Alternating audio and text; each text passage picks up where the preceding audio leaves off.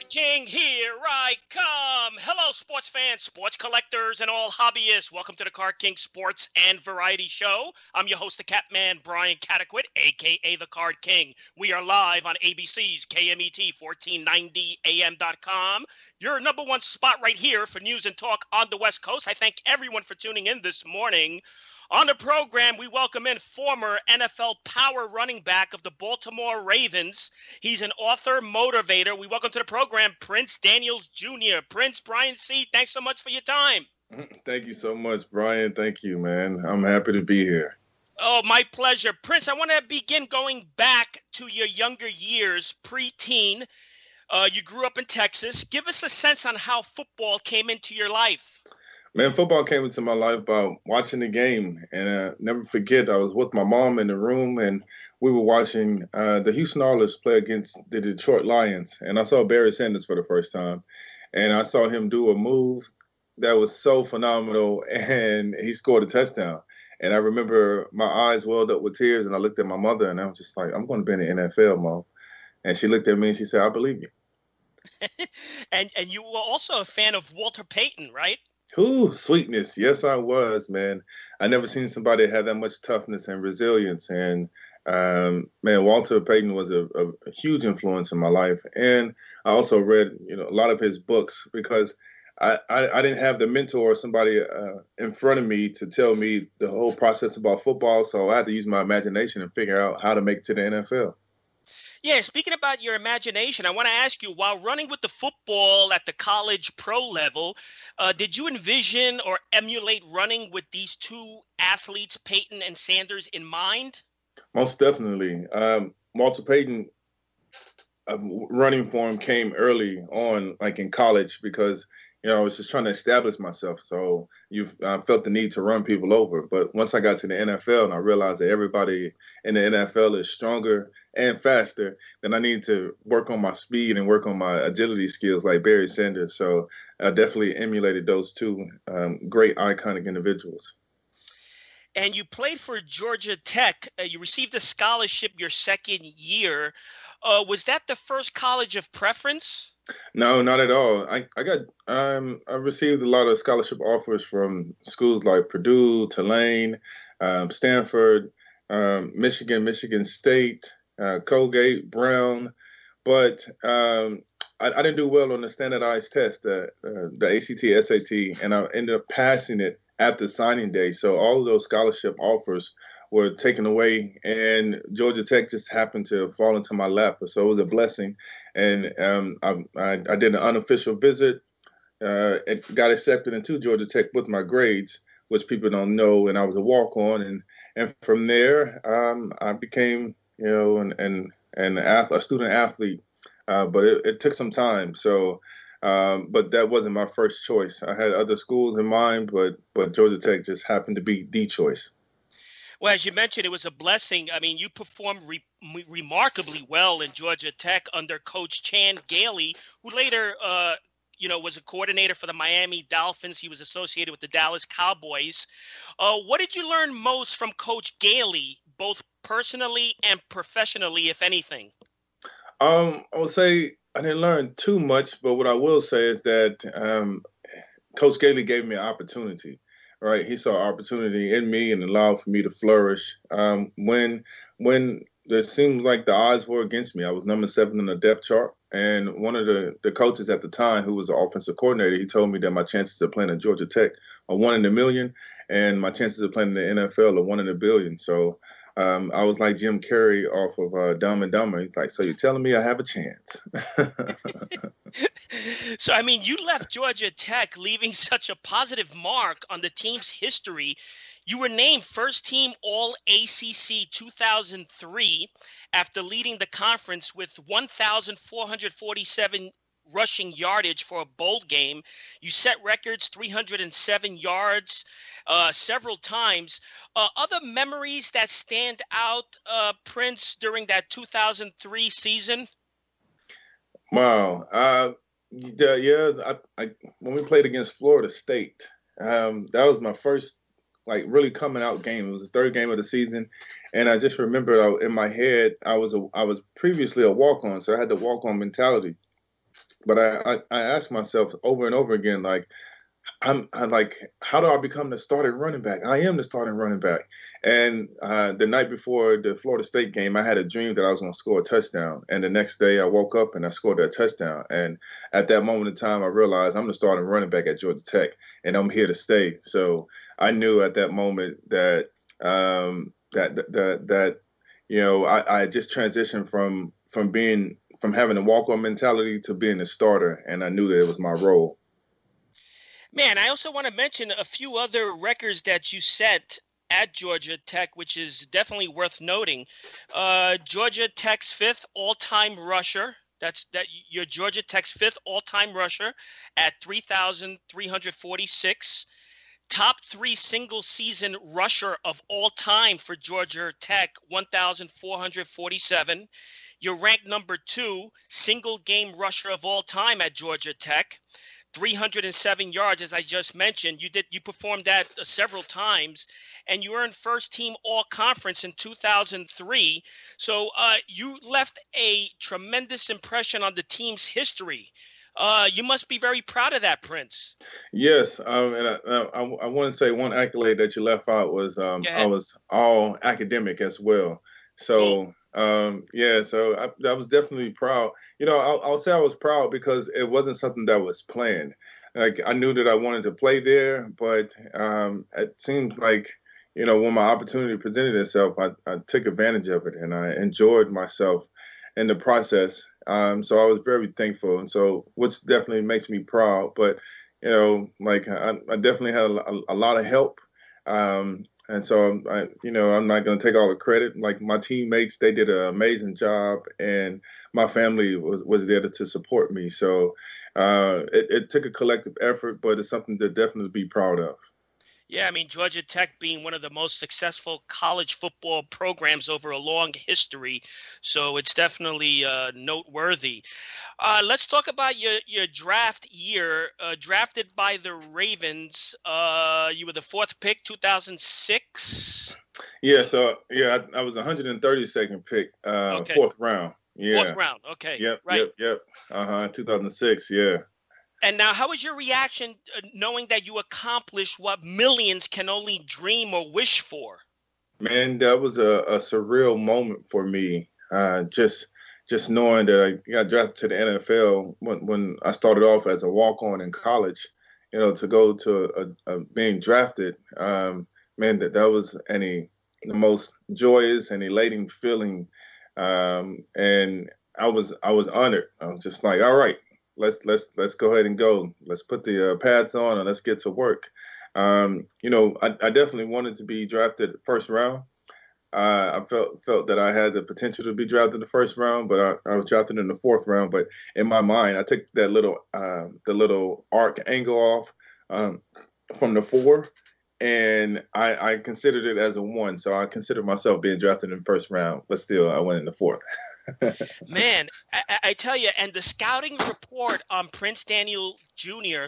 was you were a muscular back, you Yeah. spot openings well, you're tough between the tackles, and you're an asset as a blocker and receiver. So my question to you is, who taught you this? Did this come natural to you?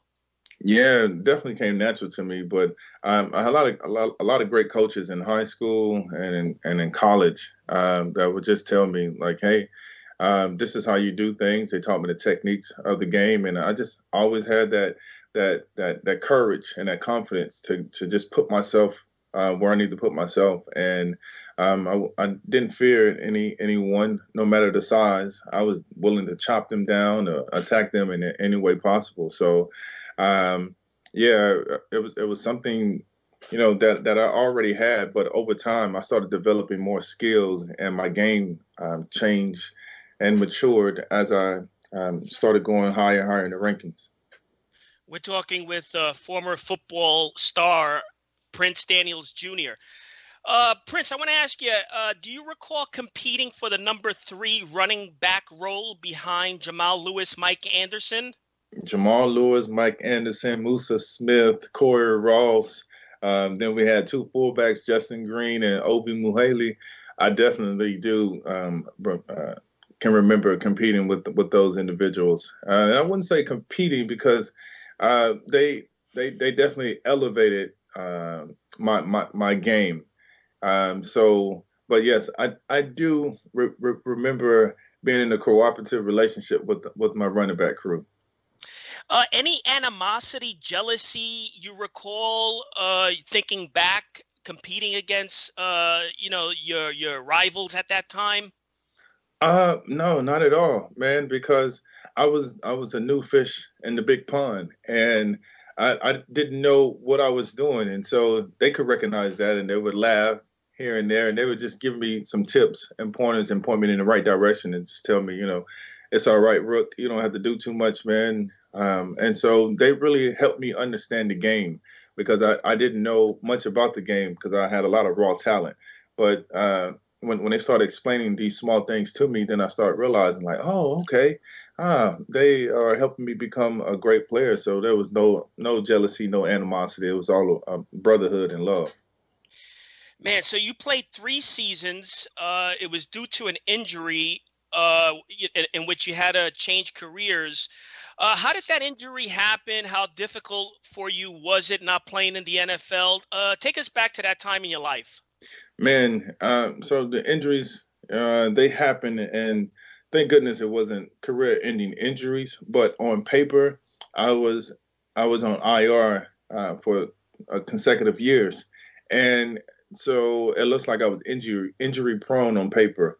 But it was a hamstring injury and a shoulder injury. I tore my labrum my last year, and man, that was pretty difficult, because that's what I identify myself as, a professional athlete. And so when I wasn't able to perform anymore and contribute to my team, I had a self-identity crisis, and it just led to me experiencing a depression after the game was over, and I was battling with a lot of internal, I would say, demons because I just felt like did not get a chance to accomplish my dream that I set out for myself.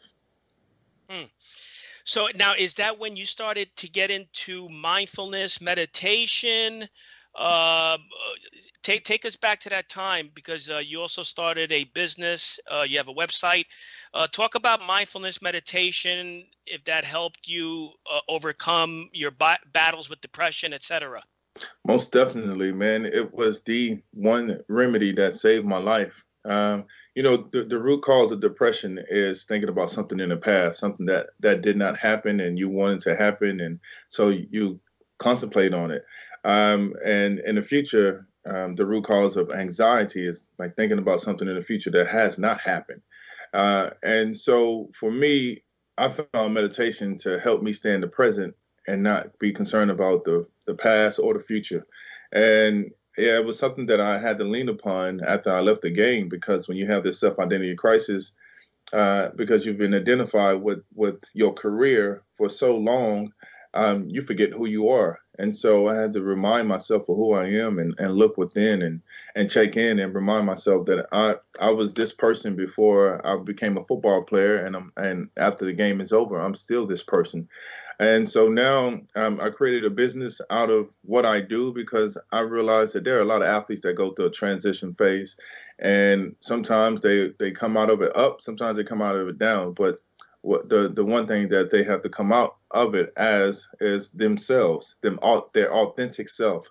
And I created a business that helps athletes do exactly that. And that's the reason why I wrote my book. And my book is not for athletes per se, because I feel and I know that we're all athletes in this game of life. We all have to jump over hurdles, run through obstacles, and face the obstacles. We're shooting for a goal. We're trying to score that touchdown. So it's applicable and relatable to every single individual because we all have that mindset of being an athlete.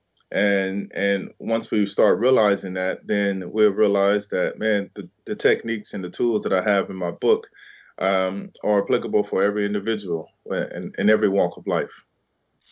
And, you know, Prince, a question that comes to mind, you know, being in the profession that you were in, a professional athlete admired by millions, one of the hardest things I would think is to control that ego, right? Because, you know, the ego can get in the way, and meditation can definitely assist in reducing being in the ego mind and being more authentic. Would you agree with that? To a degree, and I would say I don't bash the ego because you still need the ego whenever you're in that professional sport. Why? Because the ego is your protective mechanism. It protects you. You know, when someone says that you're not able to do it, or the fans are heckling you, or your coach is telling you, "Hey, man, you need to get your stuff together," uh, the ego plays a part, and it allows for you um, uh, to be able to push back, right, and be the resilient individual that you are, and prove to people what you're capable of. So you need the ego, but what the meditation does, it allows for you to pull the ego out, like compartmentalize the ego, pull it out when you need to pull it out, but also be at peace and calmness with what you're doing and be centered. And that's what I teach because in my book, I talk about mastering the balance between your power and your peace. And so your ego is your power, and your peace is your practice of meditation. And when you can learn how to use these things, and sort of like the yin and the yang, the ebb and the flow, the problem and the solution, then you start realizing you're in a rhythm, you're in a flow, and it allows for you to get into the zone. And once you get into the zone, you operate at such an optimal level that it's hard for anyone to stop you.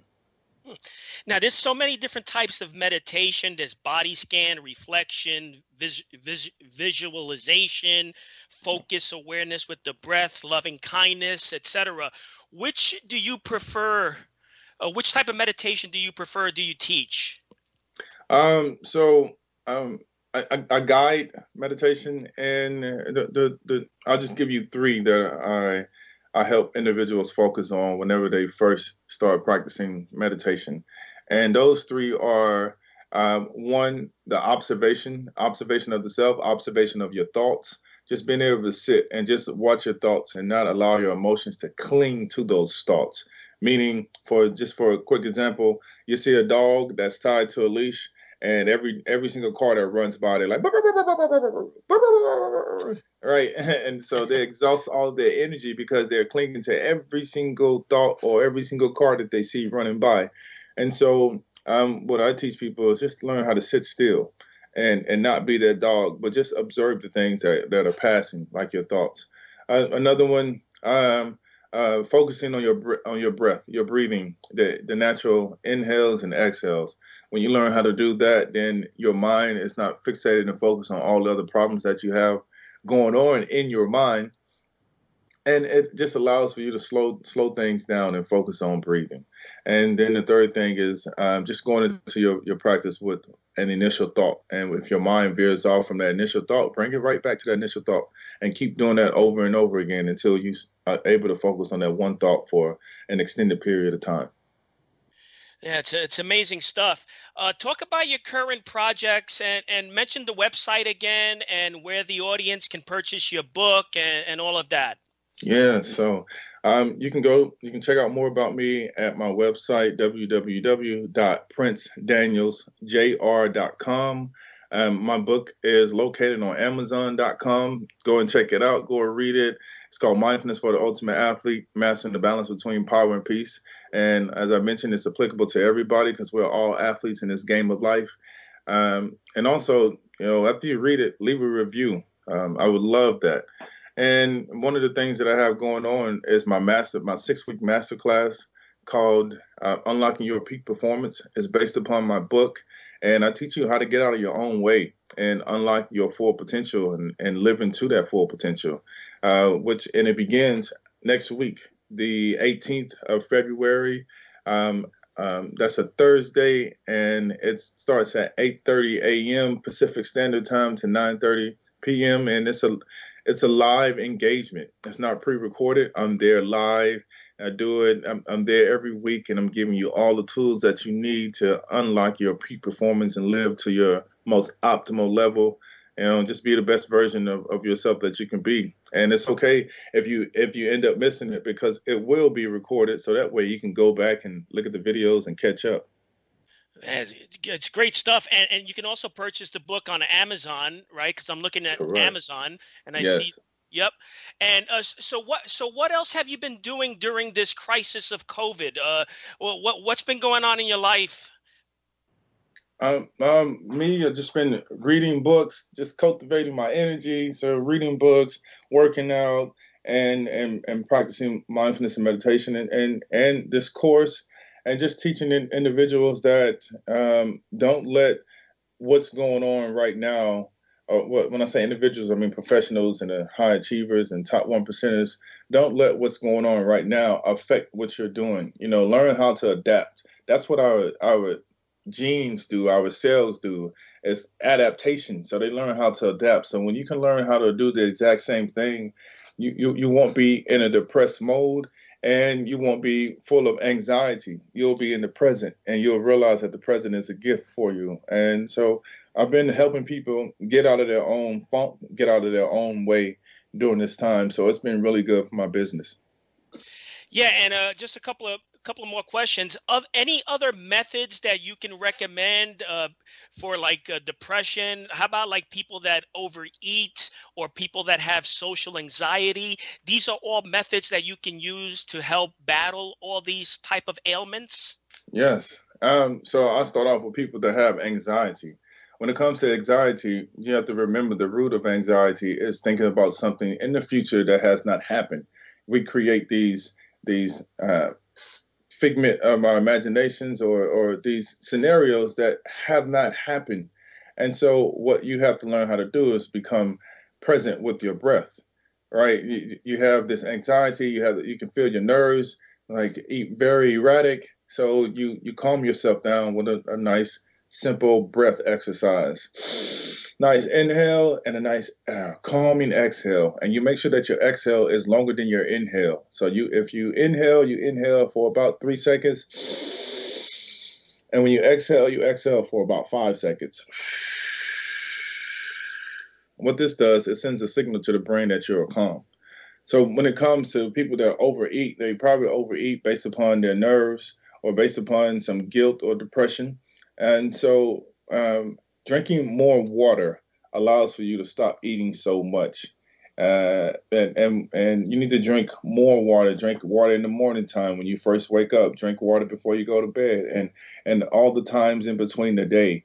And the things that help you do that is by carrying some type of water container with you. I say try to stay away from plastic bottles as much as possible. Use a glass bottle. One, it keeps you conscious, and two, the water is a little bit more purified and alive. And also, just be like, whenever you practice meditation, you start becoming mindful of who you are and what you are, and you stop eating so much. You stop eating your problems, and you start solving your problems. And that's what helps with someone that's an overeater.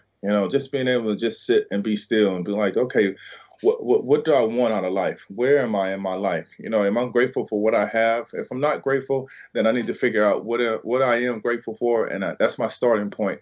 And then from there, if you have goals and dreams, you start accomplishing those goals and those dreams based upon the foundation that you just created with yourself through your gratitude.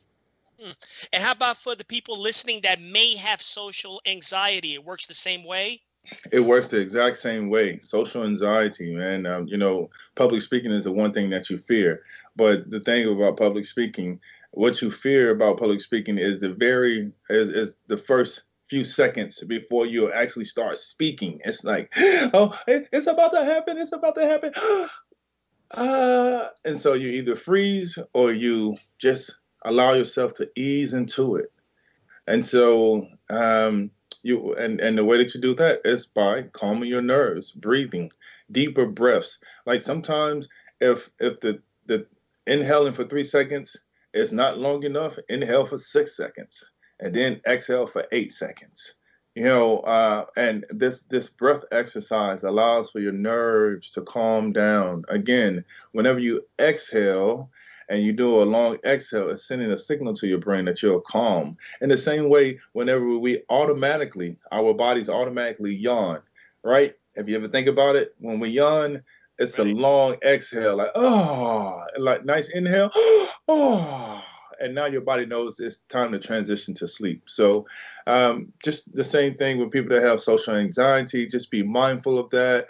Be mindful of where you are, and if you do, have experience anxiety during the social times. You can always just say, "Hey, I have to go to the restroom real quick. Excuse me. I apologize. I've been trying to hold this for so long," and then regroup and come back and deliver whatever that you want to deliver. So Yeah. And I heard that there's little tactics that one can do, like tapping yourself on the chin, tapping yourself on the head to put you in the present moment. I don't know if you heard anything about that. most definitely, I've heard about that, and it's just bringing you back to the present moment, making you become aware of what you're doing. Because like whenever you tap or somebody hits you, it takes you out of your space of being focused. So those are definitely like some good techniques that you can start off with. But it's always checking in with yourself. First thing in the morning when you wake up, just sit down and spend some time with yourself, because then that will start your day off with heightening your level of awareness. Man, fantastic information. I'm jotting all this down. I really appreciate it. The website is princedanielsjr.com. Unlock your potential by unlocking your mind. Prince, I appreciate your time. Thanks so much for the lesson. You're welcome, Brian. Thank you so much. Take care of yourself. You too. That was star football running back Prince Daniels Jr. Again, the website is princedanielsjr.com. There you can purchase his book and read about his biography. Thanks so much, Prince. Until next week, happy collecting to all.